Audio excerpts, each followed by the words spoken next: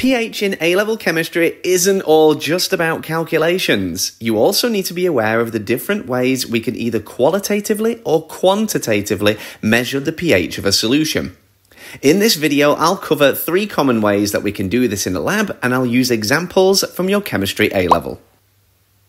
First off, we have indicator paper. This is probably the most familiar, but arguably the least accurate with regards to its specific purpose of identifying the pH of a solution. There are lots of types, and a common one shown here is blue litmus paper. The blue litmus paper essentially gives you a general idea, an indication you could say, of the acidity or alkalinity of a solution. Like most indicator papers, you usually quite simply dip the paper in a solution and compare the colour the paper turns to a chart, which then assigns the pH.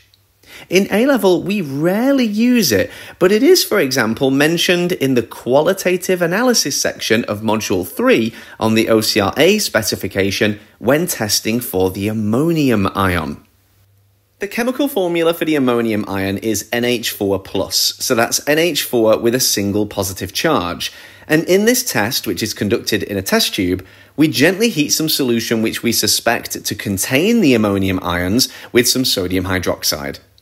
We then test the gas produced, if any, with moist blue litmus paper. Now, be careful here because unlike other ways which we test the pH of something, we're not actually going to place the moist litmus paper in the solution. We're going to hold it over the open end of the test tube whilst the sample is being heated. If the blue litmus paper remains blue, then that suggests an alkaline gas is being released. In this case, our gas is ammonia, and this confirms the presence of ammonium ions in the solution. Moving on and down here to phenolphthalein, which as I'm sure you know is an indicator we use in titrations. Phenolphthalein is colourless in acidic solution and pink in alkali. Specifically, we describe it as having a pH range, and this is of 8.3 to 10. This is then useful when the pH of a solution changes rapidly, like in a titration, as a way of identifying the endpoint of our procedure. We wouldn't usually use an indicator like phenolphthalein outside of this kind of context, as it doesn't really provide any sort of quantity to its suggestion of how acidic or how alkaline a solution is. Other indicators, such as methyl orange and bromothymol blue, for example, have got different pH ranges and would therefore be more or less suitable depending on your titration. As a part of your A-level in chemistry, it's important for you to be aware how we find out if an indicator is suitable for a titration, and that leads us on nicely to the next piece of kit, the pH meter.